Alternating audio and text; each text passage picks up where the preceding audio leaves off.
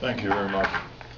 Today's news about the federal government bailing out Fannie Mae and Freddie Mac is just the latest installment in the excessive greed and concentrated power of giant corporations that are destabilizing our economy, discharging hundreds of thousands of workers, and then running to Washington to be bailed out by the American taxpayer. I think there needs to be a taxpayer revolt in this country that's very organized and that says to giant corporations, if you believe you're capitalists, then you succeed and fail on your own 2 feet, and don't engage in mismanagement, corruption, or excessive speculation, where you desperately run to Washington and we the taxpayers have to bail you out. This is not capitalism. This is corporate socialism. The bailouts by Washington of the Wall Street crooks some weeks ago, the contemporary bailout of the 2 largest financial corporations in America, Fannie Mae and Freddie Mac, and the forthcoming bailout in a few days of the totally mismanaged auto companies in Michigan illustrate that there is a massive transfer of risk from these mismanaged and casino-type corporations onto the backs of taxpayers today and our children and grandchildren as taxpayers tomorrow. The presidential campaign of Nader-Gonzalez is going to make this an upfront issue.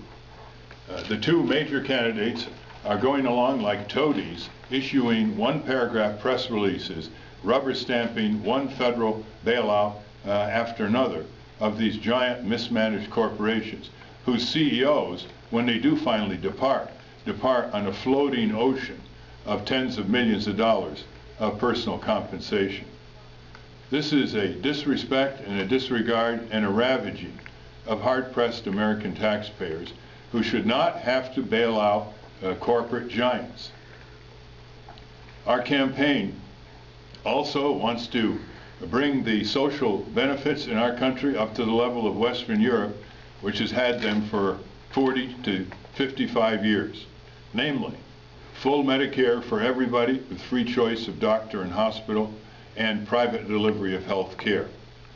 Second, a living wage restoring the wages of minimum wage workers to the level adjusted for inflation of what it was in 1968. That would make it $10 an hour today. Instead, the recent increase in the federal minimum wage in July took it to a measly $6.55 an hour. Third, a major crackdown to either prevent or prosecute corporate crime, fraud, and abuse. The mass media has reported again and again the corporate crime wave, the rip-off of consumers, the stealing from investors, the depletion of pension funds from Enron to Wall Street. Yet nothing is done about it in Washington, other than the 2 parties dialing for the same corporate dollars from the same corporate crooks. We want a law and order campaign against these corporate capitalists, where they are expected to obey common rules of decency and not exploit their workers and their consumers and then be bailed out by the taxpayers when their greed becomes too extreme. We want a 6-month negotiated withdrawal of all U.S. military and corporate forces from Iraq, with UN-sponsored elections in that interim, continued humanitarian aid for the Iraqis whose country we have so significantly destroyed. We also want the U.S. government to reverse course, and instead of supporting the militaristic approach to dominating, brutalizing, occupying, and colonizing the Palestinian people in their remaining territories, instead, the U.S. government should support the Israeli and Palestinian peace movements, which years ago worked out a 2-state solution between themselves. You can't settle that conflict if the U.S. government, U.S. taxpayers are supporting unquestionably the hardliners in the Israeli government. We have to support a majority of the Israeli people and Palestinian people who in polls have showed they are willing to settle this conflict for a 2-state solution, namely a return to the 1967 borders. We also support a massive solar energy conversion in this country in conjunction with a massive energy efficiency standards upgrades for motor vehicles, appliances, heating, lighting, and other energy systems.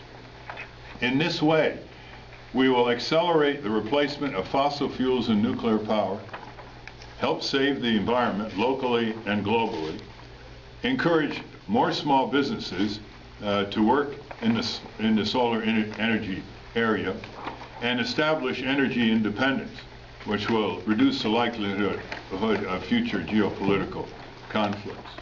And finally, you can get more detail on our agenda on votenader.org.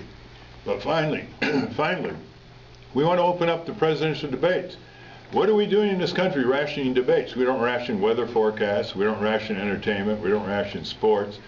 The Debate Commission is nothing more than a private corporation created and controlled 21 years ago by the Republican Democratic parties to get rid of the League of Women Voters sponsorship, which they thought was too independent. And what we need are companies like Google and Yahoo and coalition of veteran, labor, neighborhood, consumer, environmental groups to sponsor their own debates. Sponsor them in ways that represent millions of people's interests and diverse voices on that debate stage, and sponsors them in a way where the two major candidates, John McCain and Barack Obama, cannot say no. And if they do, on national television, their two chairs will be on the stage with their names on it, empty. Now, I say this because it's very, very easy to do this. In any of the major swing states, like Ohio, or Michigan, or Pennsylvania, everybody knows that John McCain and Barack Obama are going to come to these states at least 3 to 5 times between now and November 4th. They're going to come to Columbus, they're going to come to Cleveland, they're going to come to Cincinnati, and a whole coalition of groups. Let's start with trade unions, neighborhood groups, the Urban League, environmental groups, children's welfare groups, education groups, and veteran groups, all got together on a letterhead and basically said, we invite you to a major auditorium in our metropolitan area, and we're going to present you with our agenda, and we want you to react and respond to our agenda. In that way, the people begin taking control of the dynamics of presidential campaigns instead of being left with what they are left with now, to be mere spectators. Thank you.